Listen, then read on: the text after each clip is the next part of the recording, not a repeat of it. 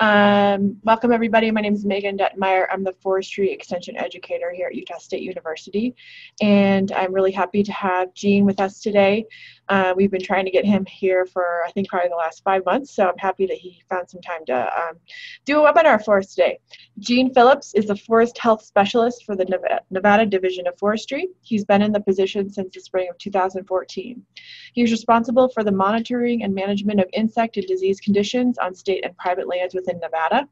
He also assists the U.S. Forest Service with aerial surveys, and he administers federal grant funds for the state of Nevada receives to implement projects on state and private lands. From 1993 to 2014, he was employed by the Idaho Department of Lands as a senior resource specialist. He holds a Bachelor of Science degree in Forest Resource Management from the University of Idaho, and he's also a certified arborist for the Nevada Division of Forestry.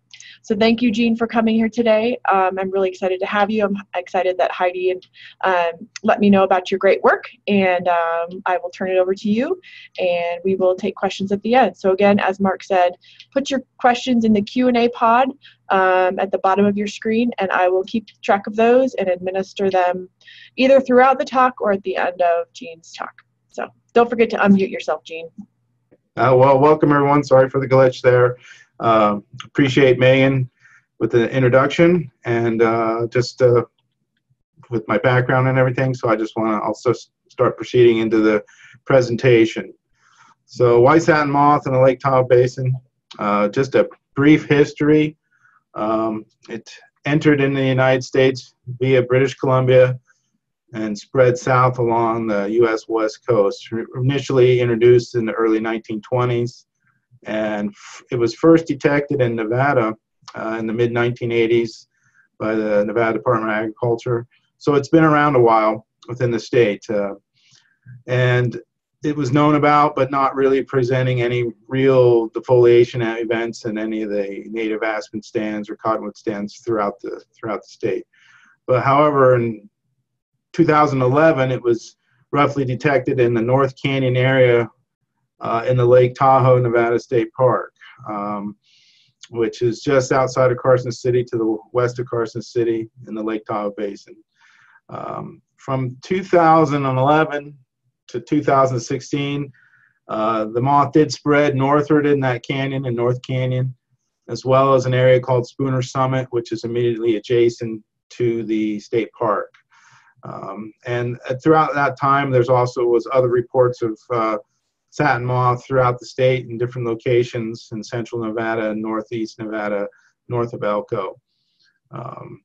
Defoliation during this time, though, they had some minor outbreaks with some impacts being noticed with the aspen trees, and they were refoliating with a very minor amount of mortality, not too significant. And defoliation really didn't exceed over 50% during this 5-year time frame in most of the stands that it was found in. The 2017 outbreak, which is really more of a localized hotspot if you look at the Sierra Front Range, definitely a significant change in its population this year.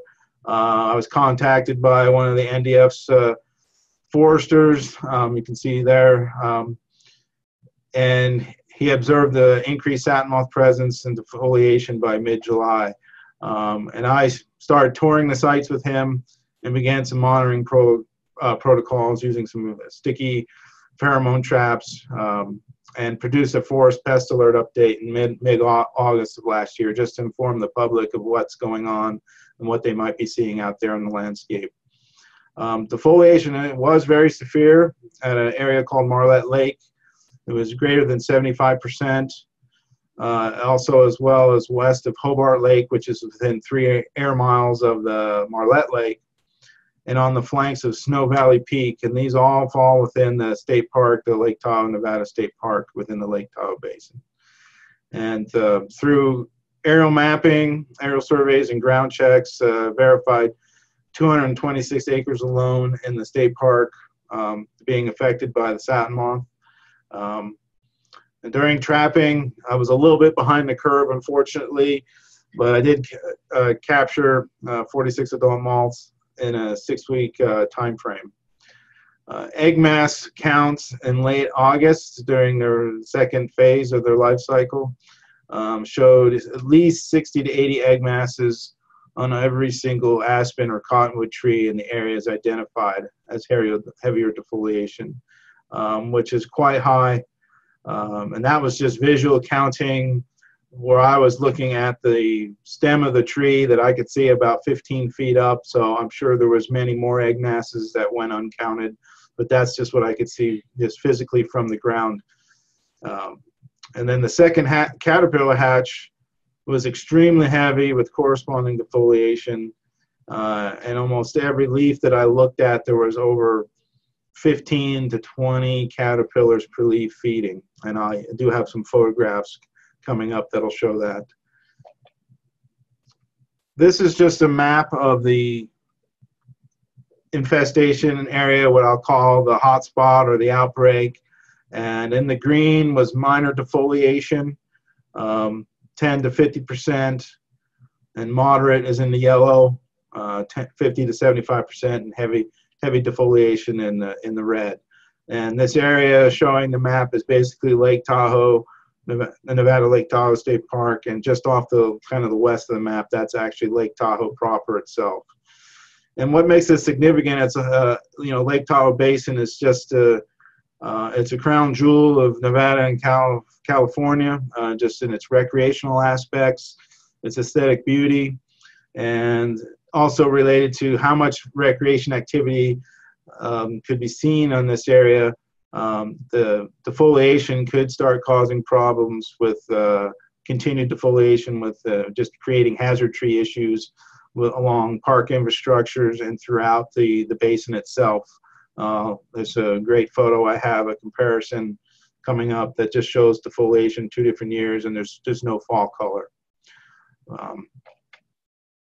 This is just some of the tree canopy loss shots that I took in August. On left side is greater than 75%, and then on the right side photo would be 50 to 75%. Just different locations throughout several stands in that area, but just a major defoliation going on.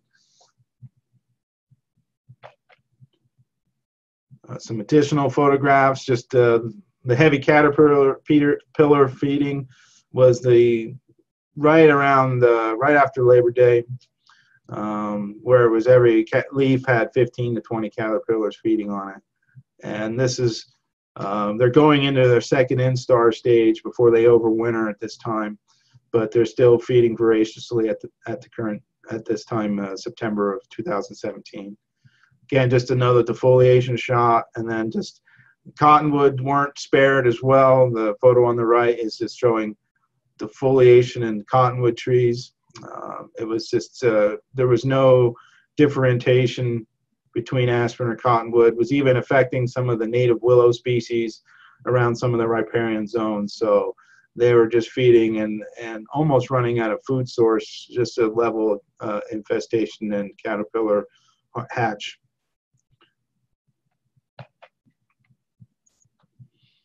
Just a photo on the left, just a single adult moth. It was a good shot in mid-August.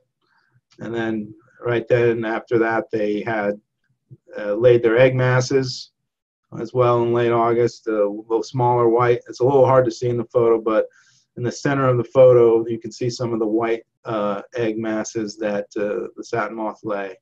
And that's what I was seeing. And that's just one quadrant of the tree. Just imagine looking at all 4 quadrants of a tree, and that's how you'd have that many egg masses, and then make that, and covering an entire tree, fairly significant. This is just a panoramic shot from across the Marlette Lake in mid-August. In the area, the center of the photo, there's about 20% mortality. If you look really right in the center of that foliation, there was about 20% mortality already. Basically, I was walking in there, and there was no leaves on the trees, and being late August, I kind of measured some ground area, and I came up with 20% for that stand. I just don't think it's going to come back, and if they do, it's going to be very, very minimal foliation this year. And we'll see some mortality. And luckily, it was interior and it wasn't right adjacent to the recreation area. It's actually a campground. So, and here's just a great comparison photograph taken by a co-worker that works for the Nevada Department of Fish and Game. He had a photo that he took in October of 2015 as compared to October 5th of 2017. And that previous slide showing the campground and the water, well, this is the same stand we're looking at, and you can see there is just no fall color whatsoever in the main stand, and even in some of the scattered aspen and more in the foreground of the first picture in 2015. It's just the defoliation eliminated any fall color because there just wasn't any leaves left to start dropping off the trees and turning color. So I anticipate continued heavy defoliation in this stand. So, and just damage impacts and effects. This presentation I'm giving right now was initially I created it for what we call the Tahoe Resource Team, with its partnership among the different state land management agencies within Nevada, which includes state parks, state lands, fish and game, and along with the Nevada Division of Forestry that work with managing within state lands within the Tahoe Basin. And I gave this presentation to them, and this is what they were most concerned about: what kind of damage impacts and effects. And just basically, I know just from my experience with it so far, it's going to continue to spread throughout the basin and in Nevada, but definitely within the basin. That's where the majority of our aspen stands are, closest to this infestation, but there's other lands throughout the state, mainly on national forest lands, that it'll be affecting those stands as well. Continued defoliation will cause a mortality event of some kind and create some major hazard tree problems for that state park and likely other recreation areas within the basin, ski areas, just city parks within Lake Tahoe itself. It also will create problems and predispose trees to other insect and diseases potentially in the future. Just causing the stress and the weaknesses in the stand, and loss of ecologically important aspen and hardwood stands in the basin and in Nevada. We all know how important aspen stands are in the Intermountain West, and this is something we just don't want to lose. Additional damage or effects: loss of wildlife cover, and even potential songbird habitat. Basically, you're walking into stands that had 100% crown closure and canopy shade on the forest floor, and now it's gone. And along with that, the habitat for just wildlife and songbirds, which is something that NDOW has a major concern over, which is our fish and game agency. Again, loss of tree canopy shade, since these are close to some lakes and riparian zones. We all know the importance of shade and helping control stream temperatures and water temperatures for water bodies, and just that also could lead to issues for fish populations. Loss of tree stands in the area here could also lead to just future potential erosion problems, because some of the stands are right next to some existing old roads or mountain biking trails, and there could be just some issues with the erosion problems as well.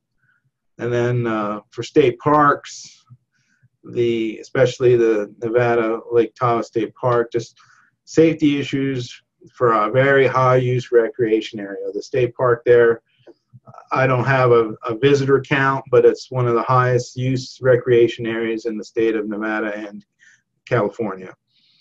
So you can imagine if you have a lot of dying trees along mountain biking and hiking trails, you're going to have potential for major hazard trees and issues with people getting hurt or just causing the park to close certain areas until they can mitigate the hazards. And then just like the previous one of the photos showed, the loss of fall color, which the public enjoys on a yearly basis. less vegetation in the fall, just to go look at fall colors. Just simple things as that. And the list can go on and on. This is just a really short list, but during that meeting that I've held, and just there's more that we could add to this list.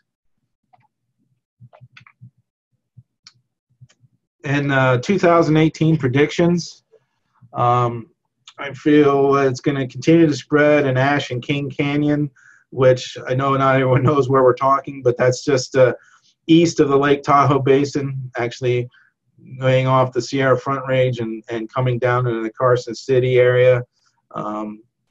That's my next suspected areas that it could spread. Also, an area called Glenbrook, which is a major subdivision nearest to the state park, which has a lot of aspen in it, and it could just spread into the stands there that the subdivisions are surrounded by, and then may also potentially spread into just landscape trees throughout the Tahoe Basin, or all the recreation, all the hotels, and just the towns are out like South Lake Tahoe, Incline Village, Tahoe City. They're all very close, within 10 to 15 air miles.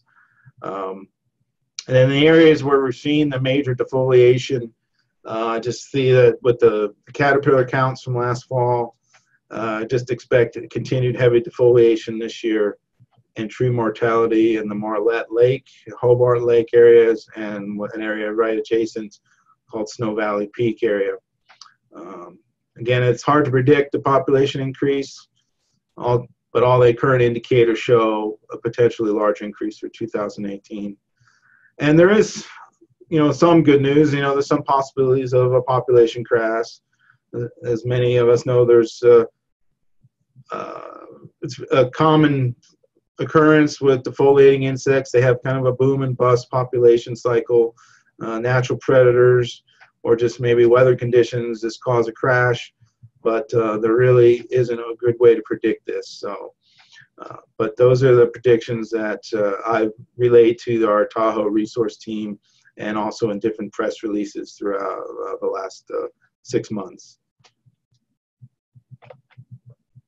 And I've kept this presentation pretty short and sweet, kind of a what's next, control and management options, and I have one other slide past this, but of course we'll continue trapping and monitoring of the population in the basin, as well as Nevada. And with time constraints, I still try to go visit stands that are on other state lands or private lands and national forest lands within Nevada, to just get some ground truthing done to determine the spread. Really, we're kind of relying on other natural predators such as birds, predatory insects, as certain wasps, certain flies that could also have potentially feed on satin moths. There's also some introduced parasitic wasps introduced on the West Coast that have spread, but there's no guarantee that these will help really control the population, as the moth defoliates large areas, aspen and poplar and willow stands every year throughout the West. There is potential. The ideas were thrown around, maybe doing some chemical insecticides such as carbaryl or sulfurfin are labeled for the control of this pest, but they're usually applied best after the foliage leaves out and caterpillars start to breed and feed.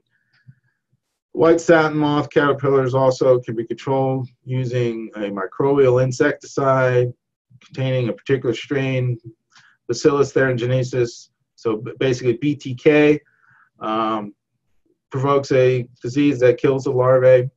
But again, something along that nature would require more likely an aerial application, and you can't just spray on just the state land because it has spread on the federal lands. But if we do anything joint venture wise, of course, anything on national forest lands would require a NEPA document to be built before any type of project could be implemented, and that time frame usually is a year to 18 months in best case. So we'd have continued defoliation going on unless the population really decides to crash again. But that is a potential idea. And then working with a new professor at the University of Nevada, Reno. They put in for a evaluation and monitoring grant with the U.S. Forest Service to look at the long-term effects of damage and end damage stands to the trees and wildlife, soils, and water quality. And the next slide will kind of move into that as well. Hey, Gene, somebody had a question about foray, which you addressed, but what about is it dipel, D-I-P-E-L?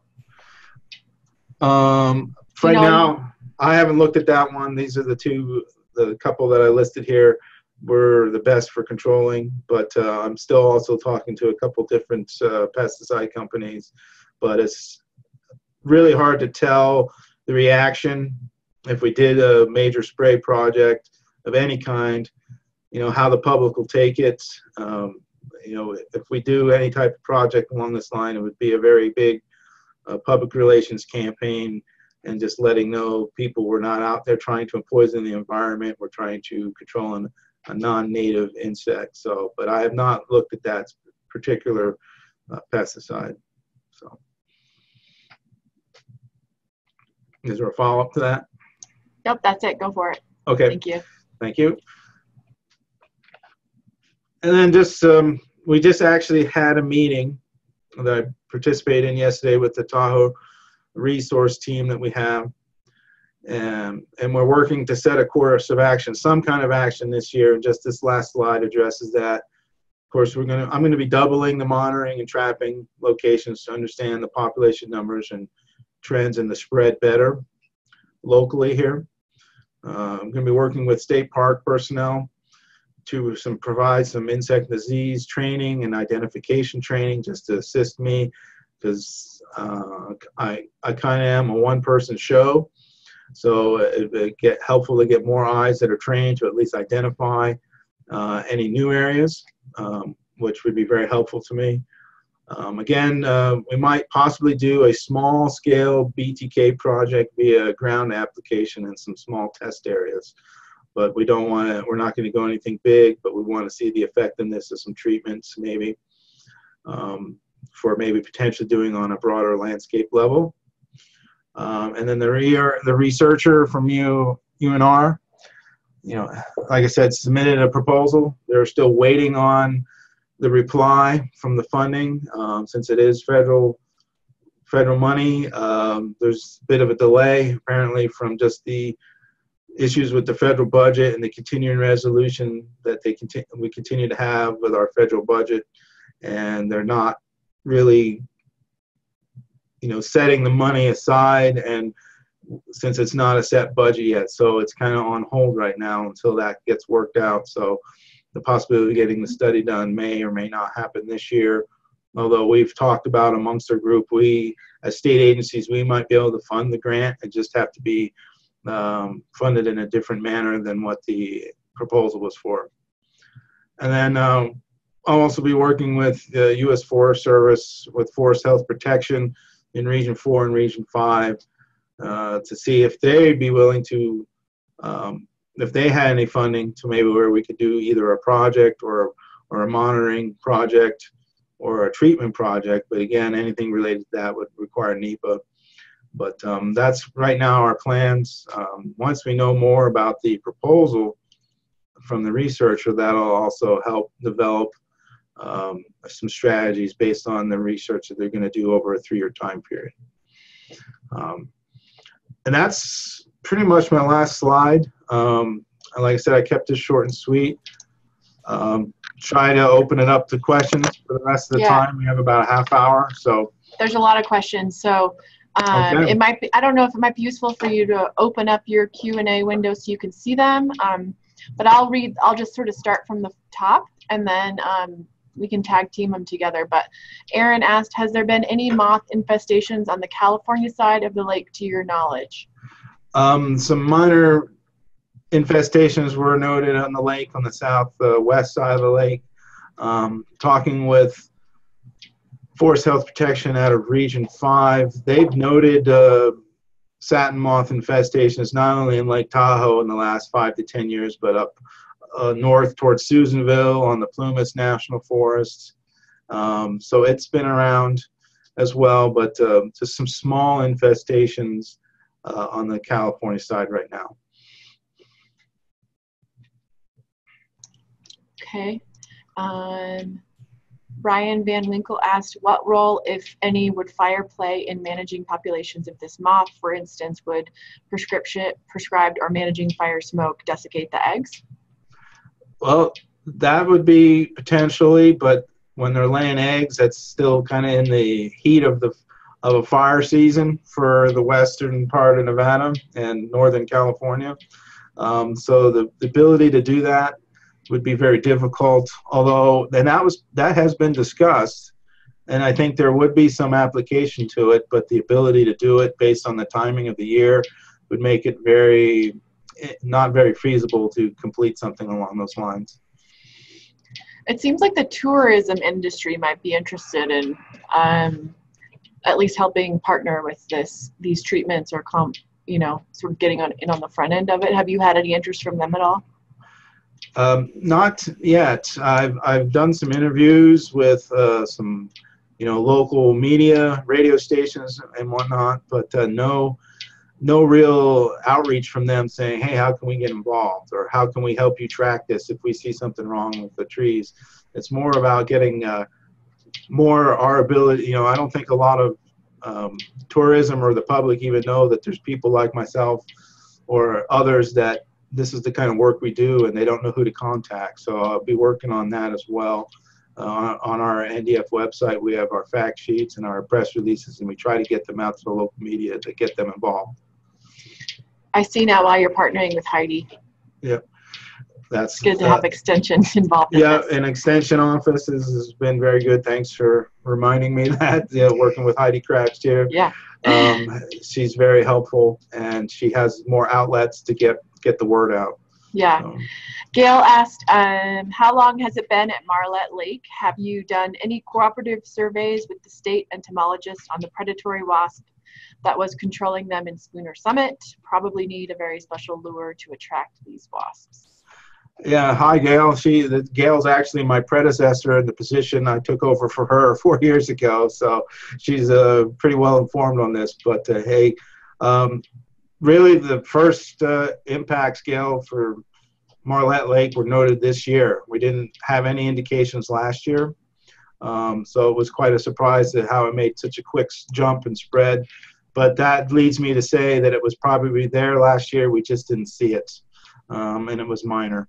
But definitely exploded this year.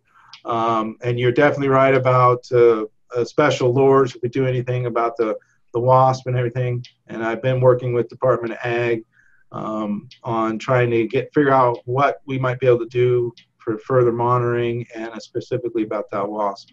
But the hard part for us is also just getting the right lures, because initially, I know in the past it was just a standard gypsy moth lure, but we had to switch to something that is more specific for this type of moth. So I know I didn't quite answer your question, but that's kind of where I'm at with Department of Ag. Joseph Kowalski asked, does the larvae eat any other trees outside of the willow family? Not that I've read myself, in the research I've done. We're mainly dealing with obviously quaking aspen, native cottonwoods, and the willow species within the region here. I'm not seeing it spread to anything else yet. Holly asked, you mentioned aspen and hardwood species. Is the satin moth species specific? What tree species might be affected? And then she asked another question. Is ecological range of satin moth restricted to higher elevations, or is there risk to eventual migration into lower elevations, valley floors, where residential trees might be at risk? I think I answered the first part of her question with the species, but definitely it's not restricted to higher elevations. After we put out the first press release last year, I was getting reports of the moth from the public down in the valleys in Carson City, outside north of Carson City in Washoe Valley, Reno, Nevada. I've had reports, and I've verified them, in an area called Orovada, Nevada, which is down on the valley floor in a really dry climate, affecting in a very small town, found in some of the shade trees throughout town. Winnemucca, Nevada, same thing. So it's not restricted to higher elevations. Steve McKelvey asked, do the moths target any size class first? I haven't noticed any specific size class. They're pretty much defoliating all size classes. It doesn't matter. And that's the thing. You would think if they have a major defoliation event, we have mortality, and you have trees from root suckering and they resprout and they get to a certain size, the satin moth will just nail those trees that are naturally regenerating. So it's pretty much any size class. Man. Bruce Barr asked, have you contacted TRPA about possible regulatory issues? Can you, what's TRPA? The Tahoe, that stands for the Tahoe Regional Planning Authority. And they're a regulatory board that deals with not only just zoning for housing and everything, but a lot of environmental restrictions related to water, forestry practices, smoke impacts from burning, kind of you name it. And I have spoken to one of their foresters, and I know they were recently retired, about regulatory issues, because if we did spray, there'd probably be some permitting that we'd have to get. But that's as much as that I know we would have to do, is getting just them on board, but definitely be a partner in it along with all the other state agencies. Dan Tinker is from Laramie, Wyoming. He says they have been fighting the moths for the past 3 years with little success. Any other reports of their occurrence in his area? Their weed and pest folks for their county have little knowledge about this moth. I know that the moth was found in Wyoming a number of years back. I haven't heard of any successes or any new reports. I'd be curious to know where they're finding it in the state, just for personal knowledge. But I don't have any new information for Wyoming. Okay, I can put your email back in the chat window so folks can email you directly if they have any questions or want to answer those questions for you. Glenn, go ahead. That would be great. I was going to say at the end of this presentation would be put that out there, so if people want to email me directly, they could. So that's great. No problem. Glenn is from Saskatchewan, and he said that, I don't know how you say it, dipel is a BTK-based bacteria commonly used to control Lepidoptera here in Saskatchewan in the urban environment. Mm-hmm. So, well, hey, that's great information. With my contact, I'll talk to them about this particular product. Cool.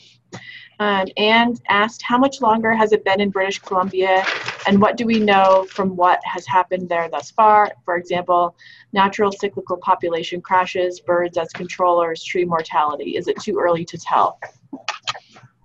Well, and I believe the first introduction was back in the 1920s, and it was in the Northwest United States, either Washington State or Southern British Columbia. I don't have information on how they're doing with that issue, with the population and the cyclical nature. But I've known, and through research, it seems like every 3 to 5 years you get a kind of a increase in the population and then a crash. But I don't have any specific information for British Columbia. I'm sorry. Holly asked, and I have the same question. It just seems nuts how fast this has happened, and maybe it's just because we're not, engrossed in it like you are. But why has the population increased so suddenly? Is there a concern for spreading outside of this area? I talked with the state entomologist from the Nevada Department of Agriculture, because I had the same question. What contributed to that? The only thing that we kind of came up with, more of a hypothesis than anything, is that in 2016-17 we had a very good winter finally in the Tahoe Basin and in the West itself. Actually, like one of the highest winters ever for snow and just precipitation. And although that doesn't seem like it would affect insects, I mean, definitely the trees benefited from it, taking us out of drought. But and I don't know if that did anything to the populations, that it just didn't get since we didn't have very, very cold temperatures, which might help also control the moth overwintering. If it gets down really cold, 0 degrees or below zero, maybe we might get some kill just in the wintertime. And just since we had so much moisture and the conditions were a little more moderate and we had all the snow and precip, that was kind of a hypothesis, but no real understanding of it, why all of a sudden it just increased like that. And I think the second part of the question is where our concern for spread. Yeah. Yeah. Yeah, we're concerned it's spreading throughout the basin on a quick pace to where you're going to start seeing it really starting to show damage basin-wide. Like I said, it's already in the state of Nevada throughout, but not all the stands are as large, large in acreage amounts until you get into the central part of the state and different parts of the state that have large aspen stands. But definitely there's concern for the Tahoe Basin area. Steve asked, do you fly aerial surveys on the north side of Mount Rose? And if so, have you detected any defoliation of aspen there? They do fly the aerial surveys, and we do fly north of Mount Rose. And so far, we didn't find any indications in that, basically north of Mount Rose Highway, since it sounds like they're local. So right now, it's contained in that area, more toward the state park to the south. Okay. As long as you're still good, we have 12 more questions to get through. So should we keep going? Yeah. Okay. Ron Levinson asked, what is the potential range for this moth to spread? For example, hardiness and ability to travel. Well, the potential range it could be anywhere in the west that has native aspen or cottonwood stands. I mean, it came in the northwest United States. Over the years, it took its time, but it made it all the way down the California coast. It made it into the interior of Nevada. We know it's in Wyoming. We know it's in Utah. So I think any of the states like Idaho, that my counterpart in Idaho hasn't seen it yet, but they have the same type of stands that we have. Montana, the Southwest could potentially. My only thought was it potentially might be a little more difficult just because the Southwest is maybe just even drier climate than Nevada, but that's just another hypothesis of mine. But I haven't gotten any word about Arizona or New Mexico being affected by this insect yet. Okay. So I think the range is west-wide. So. Probably not the answer that people wanted to hear. Right. Probably not what people want to hear, no. Yeah. Judy asked, and I don't know if you have the ability to do this, but she would like to see any photographs of the moth for us to ID. So do you have any pictures readily available on your computer? You could share your. Well, unfortunately, I'm not on my computer. Yeah, that's right. Our office doesn't have the technology, but I forgot. Again, if I can, Megan, I can email you some close-up shots of the moth. Yeah, why don't you do that? And then folks that have tuned in today, if you join our email list, I send about 2 emails a month, and so I'll have a link in the next mass email that I send out, a link to Jean's talk on our website, and then I'll also include, I have the ability to include like a little link to some files. So if you send me those, Jean, people can just easily click on them, or else I can just send them to your website if you have a better spot on your website. So whatever's easiest. I'll probably just send you some photographs. That'll actually be easier, and I'll get that done today. Cool. And Glenn Chernick asked, has there been any research done on how satin moth populations fluctuate with drought or climate change? That's part of the problem, Glenn. There really hasn't been a lot of research done on white satin moth. A lot of the focus in the United States, and of course, and a necessary, basically European and Asian gypsy moth. Those have really been the focus and the damage that they can cause. So satin moth has kind of been ignored. My only supposition when I came to the state in 2014, we were in heavy drought and we were still dealing with the satin moth, but the populations weren't very, very high. So it could be potentially when we come out of a drought, maybe populations might increase. But again, there's been really no research on that.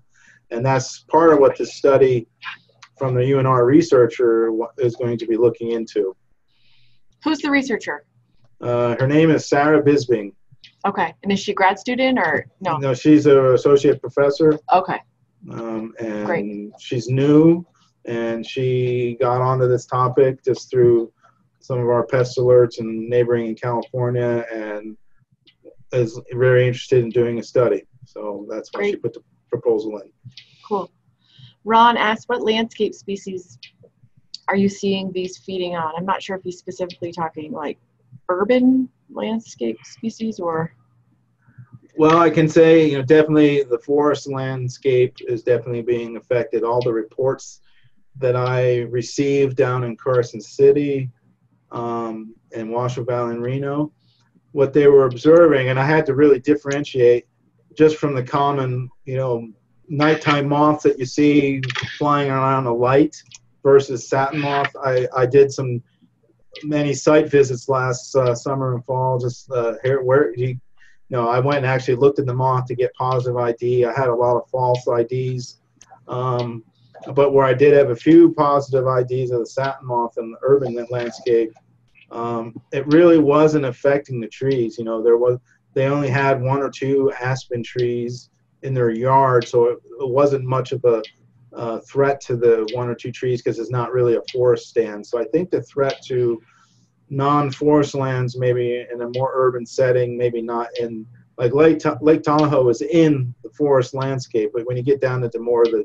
typical city urban landscapes, I think it won't be as big a problem, but I won't rule that out either. I never like to make any definitive statements because the insects are going to do what they want to do. Right. Before we answer any more questions, I'm just going to launch a quick poll. We collect this data at the end of every webinar. It helps us sort of do our job better and find out what people are interested in learning about.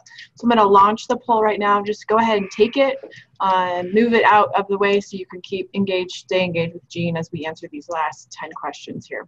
Hopefully we can get through them in the last 12 minutes. Meredith asked, speaking of tourists and the potential for spreading this pest, do these insects lay eggs on vehicles like the gypsy moth? This would spread the pest more quickly, obviously. Good question. So far, we haven't really found anything on vehicles or like that. I have seen it on like sheds or buildings, the egg masses, but so far not on vehicles. And that would change a whole type of different protocols that we would have just through the state Nevada Department of Ag. Because I remember when I moved from the East Coast to the West Coast, my car got inspected to the state I moved to for that. And if we start finding it potentially on vehicles, then we definitely want to start doing something different within the state. Gail said, I looked up at Snow Valley and Marlette in 2013, and there was none in either place then as well, just FYI. Let me know if you need a hand with anything. Copy that, and thanks for the offer, Gail. Okay. Will Richard says, I'm curious to know more about the UNR proposal, who's the professor, and what wildlife impacts in particular they hope to investigate. So you said her name, but maybe you can say it again, and I'll put it in the pod here. Her name is Sarah Bisbing, B-I-S-B-I-N-G. Okay. Sounds good. Do you know more about the wildlife impacts that they're going to be investigating or no? No, just what the basic proposal said, and it didn't get into too much detail on that. They're really looking at the comparison between stands that are not currently affected versus stands that are being damaged, and they're looking at a lot of the genetic makeup of the stands. They're going to be looking at the genetics of the clones. As well as looking at soil nutrient, what the soil nutrient makeup is and levels, effects to the vegetation, effects to the water table, and then a little bit of the wildlife impact. But I don't have that proposal memorized. I'm sorry, but we'll be studying that. But the Department of Fish and Game for Nevada is going to be looking at it. They're going to do some more monitoring even on top of what I'm going to be doing, because they're concerned about raptors and or songbirds is a significant concern for them. Okay. Judy asks, will BTK be available for private use on landscape trees? Do you know? BTK is, well, the products I've looked at is restricted use, and it's not available for the public. And the ability for them to apply it themselves would be very restrictive as well. It's just better left-hand and professional applicators. Okay. Gail chimed in about what species she's seen it on. She's seen it on white poplar, salix, and other populous species. Fed larvae white poplar, and it did very well on that species as well as salix. So. Okay. Brian asked, it may be too early, but are you seeing sprouting from the impacted stands? Still too early. I mean, we're still on. We just had a major snowstorm finally, and we're definitely in the middle of winter still. So are us too. Darley Jepson asked, for monitoring the spread of this moth into the greater Tahoe Basin, do you need homeowners to put out traps to determine when this moth spreads? I have a second home near Kings Beach and would happy to assist in this. That's a possibility. Right now, I'm trying to keep it within a few air miles. But that's, to do something on a private landowner, I'd have to get an agreement in place. But that is potential. I wouldn't mind having some additional eyes out there. And only thing, the more traps I put out, the more that I have to manage. And again, I'm going to be getting some assistance this year, but the more I put out, I have difficulties in keeping up with just replacing them and changing them out. So I might, if a landowner's interested, I might get them to help me learn how to replace a trap and collect one, and help me. So, and I'll just come get the trap that's been out for a few weeks and get their assistance with that if they're willing to help me with that too. So Darley, Gene's email is in the chat window, so if you click on the bottom of your screen, you'll be able to see his email there, just so you can stay in touch. We do a fair amount of citizen science collection here in Utah as far as water goes, so just an idea, I can put you in touch with those people if you're interested in that, Gene. Sure. Glenn said Regina is in a zone 3 area. Would satin moth thrive in such a cold area? I'm not totally sure. You know what? I know it could. The cold temperatures could affect its overwintering, because it is overwintering just underneath the bark and under usually some debris or detritus of some kind. So it doesn't have a lot of protection from the cold air. So I would think a colder, harsh climate might be another tool or just another advantage to help preventing its spread. It doesn't mean that it couldn't show up in that kind of climate, but I would think right now it might not have such a spread potential. So, but again, that's just kind of my thoughts. Okay. And then Holly said, I assume that any sighting of satin moth should be reported to Jeff Knight. Who's Jeff Knight? Jeff Knight is our state entomologist for basically the state entomologist for Nevada Department of Ag. And myself or him would be the people to contact and let us know. Okay. Well, that was our last question. If there's any other questions, feel free to chime in. Before you all check out of this great webinar, please take the quick poll that has been launched on your screen, and that helps me do my job better. Gail asked, did you find white satin moth on, she said she did find white satin moth on vehicles and at gas stations with large lights in Minden, Nevada. Okay. Well, I guess my question, were they egg masses, or they were just moths flying around and landing on vehicles? That'd be my one question.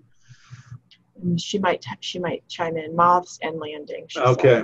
All right. So yeah, that's a concern, but until I get some verified report, or I can see it, or somebody takes a picture, and I know Gail will be she'll be interested definitely in doing that. You know, if I find it, that's going to be a concern for me. Yeah. Okay.